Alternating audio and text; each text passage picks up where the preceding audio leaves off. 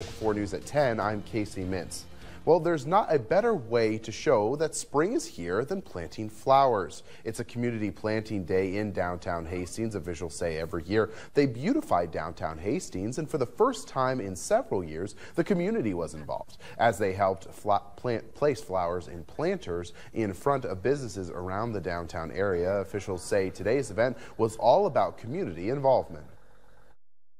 I always believe that the more people you can get involved and the more community members that can get involved in things happening downtown, the better for the community. Arrington Williams says having downtown business leaders are key to this effort, and one business owner led the charge in improving the scenery. Yeah, just with all the activities going on downtown this summer and all the renovations happening, it's just something that we can do to help out and make the downtown look a lot better for the summer and help people enjoy all the activities going on down here. Cranzen says it's a great family activity to help get them out of the house and kickstart his family's summer.